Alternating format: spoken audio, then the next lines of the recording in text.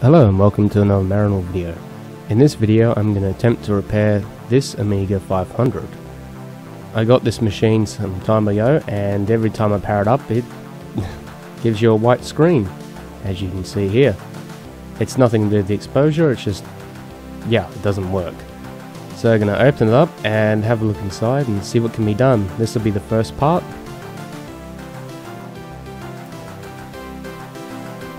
Alright, here we go. Here's the machine. I'm going to turn her over and we're going to get to these screws. And fast forward. I don't know why the case is bowed like it has in the front. I'm not really too sure what's going on with this machine. Alright, all the screws are out. And we can now take off the top. And here we go, just like that. As you can see inside, it's pretty clean. Doesn't seem to be any marks or anything on the boards.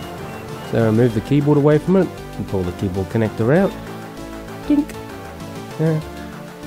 As you can see, the shield's nice and clean.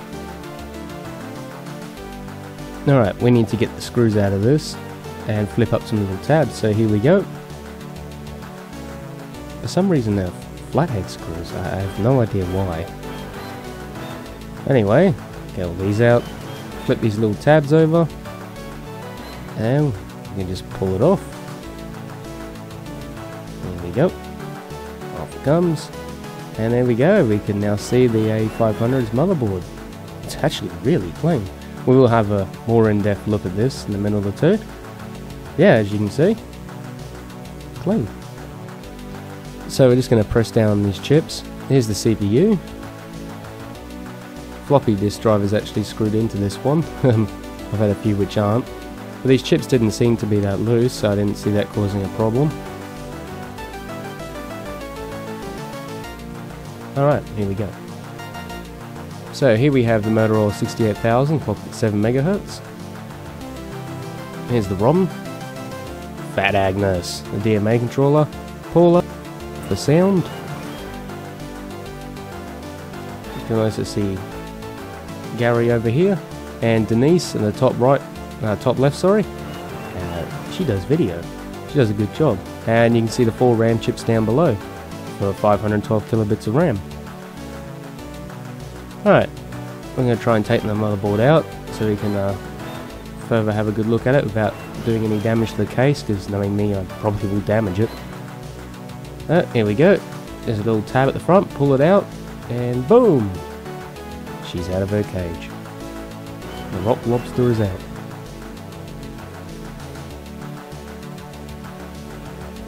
Alright, so we're just going to pull the chips up a bit and then put them back down. Sometimes contacts do just go bad. It has been known to happen quite a few times. I've had it with quite a few computers. So the old thing of banging a computer, sometimes an older one, will make it work for a bit just because a chip that is socketed has become loose. So just push them in and we'll see if that makes any difference. Alright, got the keyboard all hooked up. Just turn her on. Well, yeah, that's different. I don't know why it's doing that, but I have a feeling the graphics chip may have an issue. Old Denise may have given up. So, I'm going to get a new Denise soon.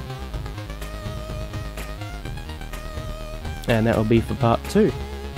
Well, that's the end of part 1, thanks for watching. So in the second part, I'm going to have another board, and I'm going to do some chip swapping and see if we can get something more than some garbled lines out of it. I would really like to have this machine working just because it was my first computer, and it holds a lot of memories for me. I'm quite a nostalgic person.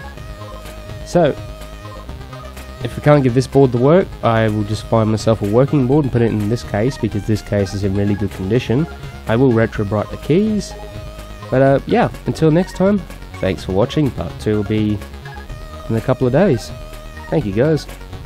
Ah crap, it wasn't recording.